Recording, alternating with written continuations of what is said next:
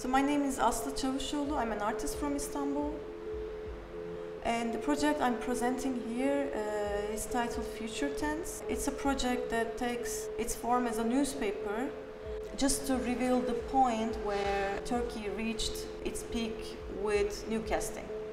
So the military coup in Turkey somehow showed Turkish people that the state was moving away from law, and also it showed the collapse of the institutions.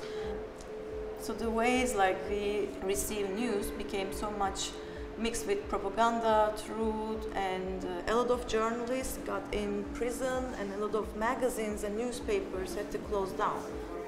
The only group that doesn't get affected from censorship is these fortune tellers. So it's because of the parlor they use, the language they use, or the tools they employ to see the future is probably like getting them kind of a freedom to talk. And these people are becoming really popular because there is the lack of the trust in the institutions in Turkey. So that's why people are looking at these newscasts.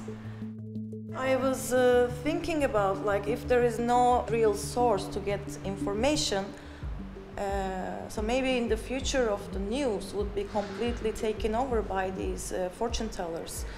And that's why I wanted to make this project. It's like a 16-page newspaper with all the comments from fortune tellers who are coming from different ethnic groups and different political views. So this Future Tense project is an attempt to show how these ways of receiving news got to this point.